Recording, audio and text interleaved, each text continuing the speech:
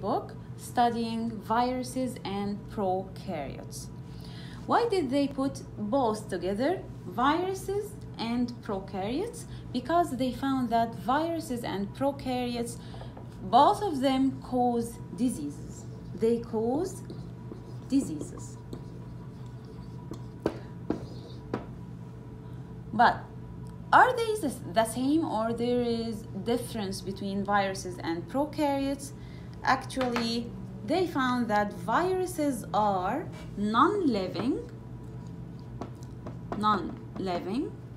while prokaryotes are living. Prokaryotes are living. So viruses can cause diseases. Prokaryotes, like bacteria, can cause diseases as well, but prokaryotes are living things while viruses are non-living things. So, do you have any scientific word for disease-causing agents? Viruses are agents that might cause diseases. Prokaryotes are agents that might cause diseases. Which scientific word can be used to express those disease-causing agents? Pathogens.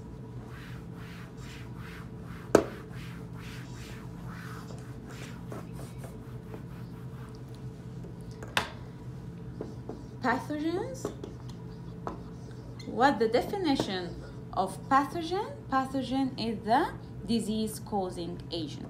My question now, can pathogen be non-living? Yes, we have some non-living pathogens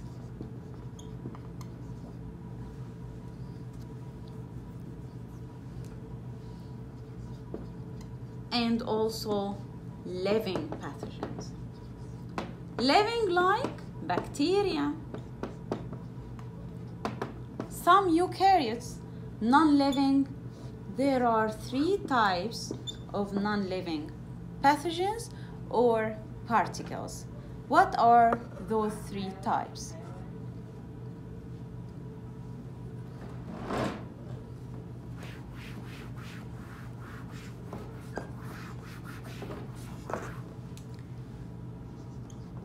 Non-living pathogens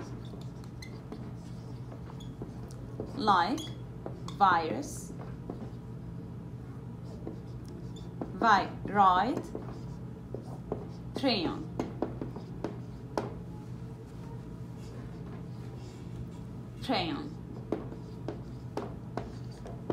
Let's talk about the composition of the 3 types of pathogenic particles. They are particles because they are non-living. Number 1, virus. It's composed of RNA or DNA plus protein. What about viroid? Viroid, only 1 strand of RNA. What about prion? Prion, only protein. Only protein. Let's compare viruses, viroids, prions. Number 1, viruses, DNA plus or RNA plus protein coat. Viroids, only 1 strand of RNA. Prions, only protein. So now that's so easy for you to remind yourself. Genetic material plus protein, viruses. Only RNA as a genetic material, viroids. Only proteins, prions. Viruses can infect many organisms. There are some viruses that can infect plants, others animals, and others bacteria. Viroids, they infect plants only. many types of plants, and they cause severe economic impact because of the destruction of many crops. Prions, animals. Animals like cow, they cause bovine spongiform encephalopathy or mad cow disease. Can prions infect human? Yes, human, and the disease, the fatal disease, is called Creutzfeldt-Jakob disease. Now we will compare the relative sizes of cells and infectious particles. If I asked you which pathogen in this figure is the smallest, prion.